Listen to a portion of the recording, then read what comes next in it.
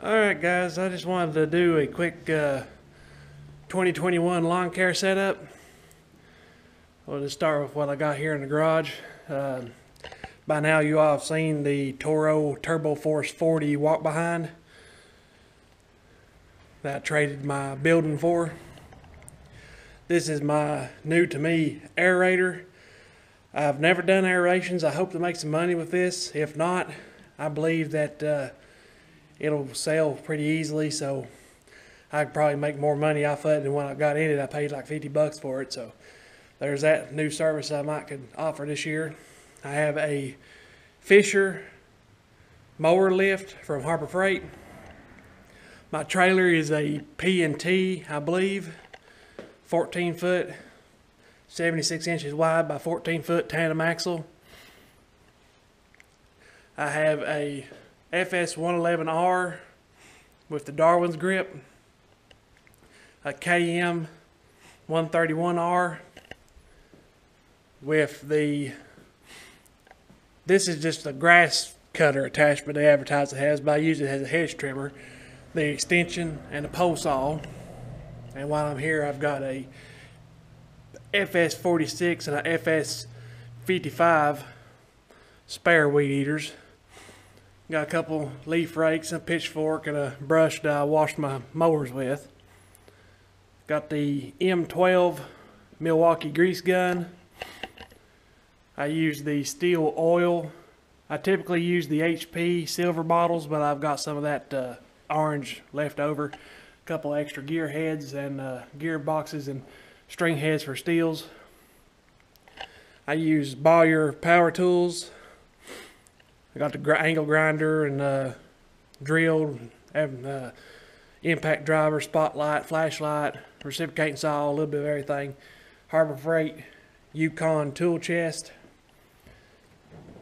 and Cobalt mechanics tools.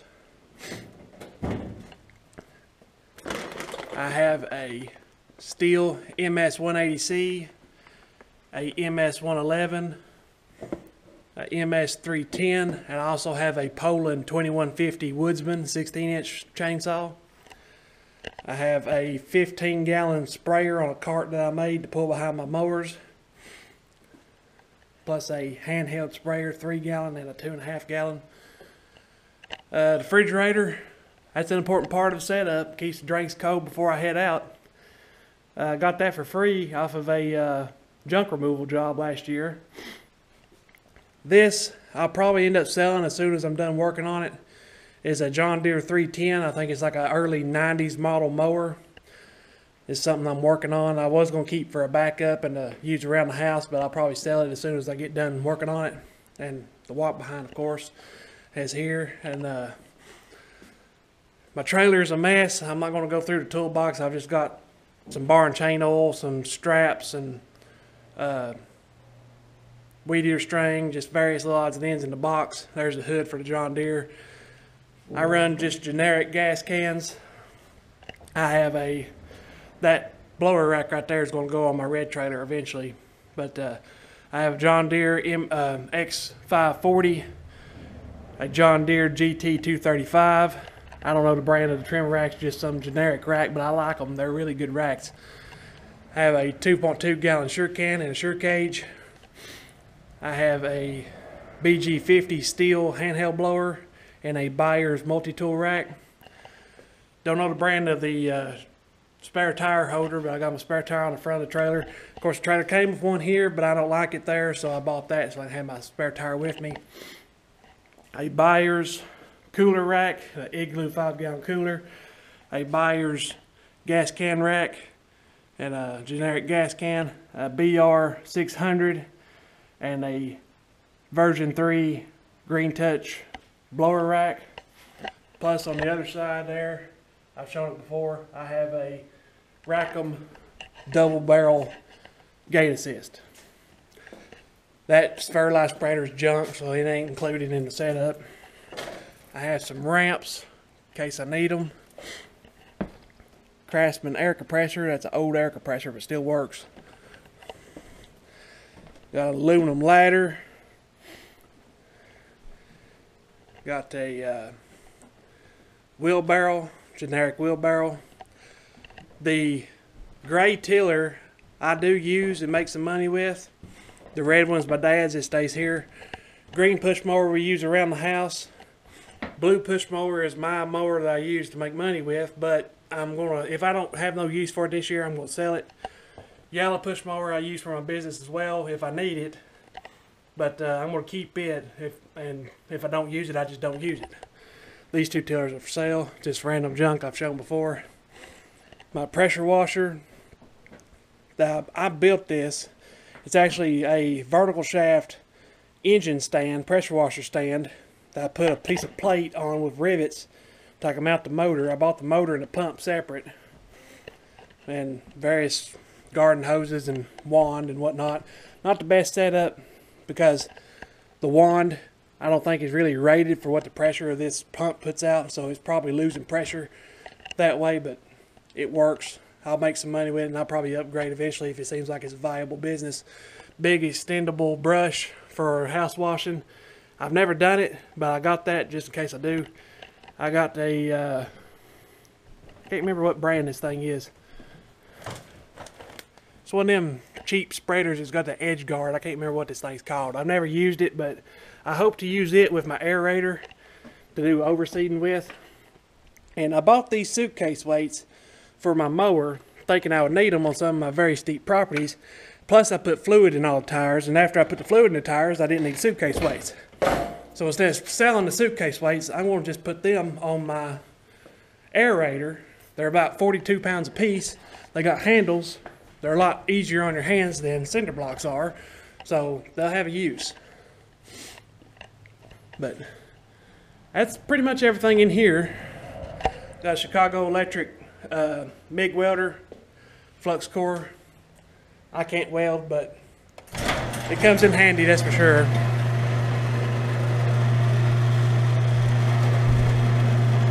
And then of course this 2-bay garage. And here's the trailer, a little update on it. I've got all the materials, got all the cross members welded in. I just got to get the uprights put on and go from there. So it's been a slow process, battling the weather and work and just general whatnot. But here's my other trailer. It's a 5x12 single axle. I put brand new lights on it just a short time ago. Got same type of trimmer racks on it. The milk crate is actually just zip tied to the trailer. I've ran that thing for years like that, never had a problem. I put my blower in that, my handheld. That's my original Sure cage. I lost the other part to it. I've been meaning to try and make something that I can still use it. I ain't ever checked about buying the replacement part, but this may get used quite a bit because what's going to be my new primary mower and the walk behind ought to fit on this pretty well, but I don't know, the other trailer's already set up, you know, with everything else. But I guess I'll show y'all now what I've been trying to hide from you. A 2020 Z915E with the Kohler 25 horsepower carbureted engine. 54-inch cut.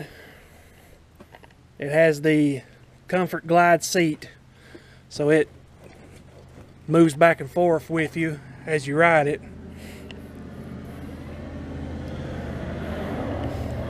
This mower only has 6 hours on it.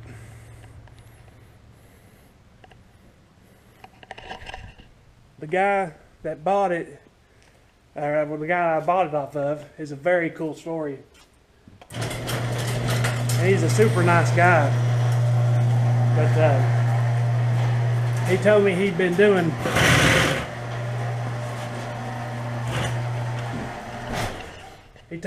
a butcher for like 20 years. And 4 years ago he started doing lawn care. And he runs primarily the Z400 and Z500, kind of like the residential grade zero turns from Deere. And his grandson would do the weed eating for him and he'd mow. Well, I had to go all the way down to Strawberry Plains, Tennessee to get that mower. That's about 2.5 hours or 2 hours or so, 128 miles away from me. And he told me in 4 years, doing only 20 clients, that he was making there, he made like $100,000. But he's had to give up lawn care because last year, not long after he got that mower, he had a stroke, and a minor stroke, and then later on he had another worse stroke. So he's just giving up the bigger mower. And then too, he was pulling it, his setup was just a 4-cylinder Nissan. He said that big of a mower, plus probably another mower on his trailer, he had a single axle 14-foot trailer, was really taxing his truck, is what he said. But I thought that was really cool, and it goes to show what I keep saying to everybody on here.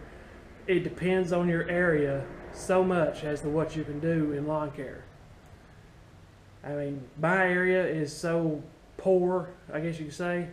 The market is so poor around here, it's ridiculous, but I make do as best I can. That's why I'm trying to go to a whole nother city in a different state that's not very far away. But hopefully this video is still going.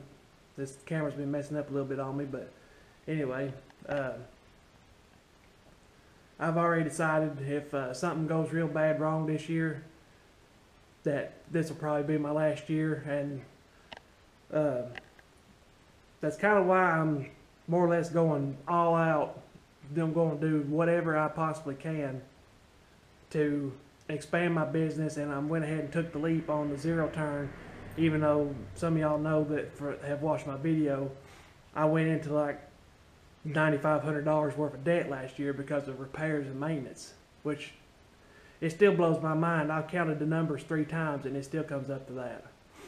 But you got to think though, you know, I more or less bought the walk behind. I got the building and I ended up trading eventually for the walk behind, so I more or less bought that. And I bought the DR trim brush mower, which some of y'all may not know. I did sell it. I paid $700 for that, and I sold it for $1,000 just recently. So that's, you know, turning some stuff around there. And that $1,000 I put toward that mower. The John Deere, I got the guy wanted $7,500 for it. I got a loan for $6,500 and used $1,000 off the DR mower to pay for it. But my interest rate is like 8.5%. Total interest is only going to be like $950 or something like that. So that plus $7,500 is about $850, and that's still $500 to $600 cheaper than what Deere quoted me a brand new one at. And my payments are going to be about $206 a month for 3 years. If everything goes well, I should be able to easily pay that off doing lawn care and stuff. I hope.